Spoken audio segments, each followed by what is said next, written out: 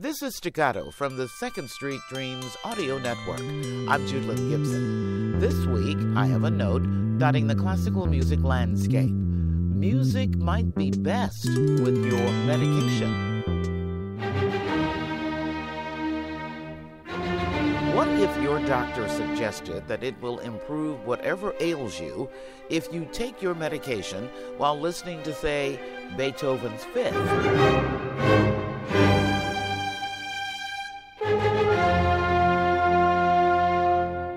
So I focus on the mechanism of action of drugs, how drugs cause side effects, how drugs interact with other drugs.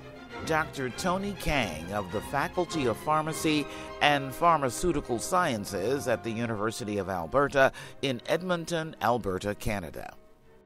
So my family is very musical. My wife is a music teacher. She has a master's degree in music. My daughter plays piano and cello in the RCM program in Canada.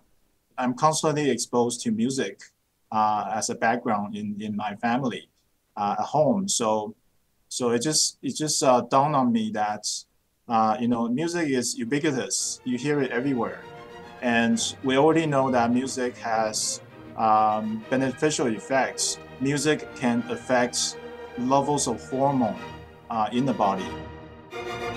He believes music can and will enhance the effects of your medication.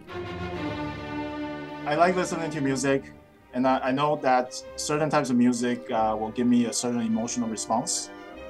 So I know the effects of music on human physiology is very real, and I just haven't seen any, research done on how these affect medication, which is my expertise.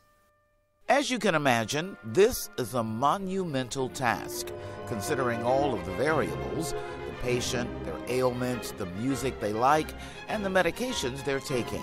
So we're going to test, tempo, fast or slow. We're going to test by rhythm, consistent versus irregular. We're also going to test genre. So in this case, classical music, for example, Symphony No. 5 by Beethoven, versus contemporary music. We're going to test harmony. So here, tonal versus atonal, and dynamics. Very loud music and soft music.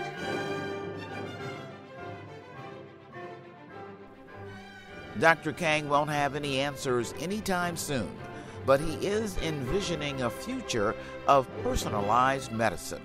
Your doctor or your pharmacist will recommend a specific medication for the specific patient.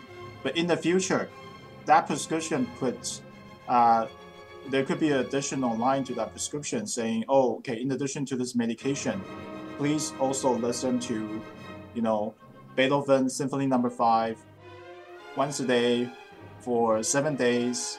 And we expect that will improve the effects of the medication and potentially minimize the side effects of the medication.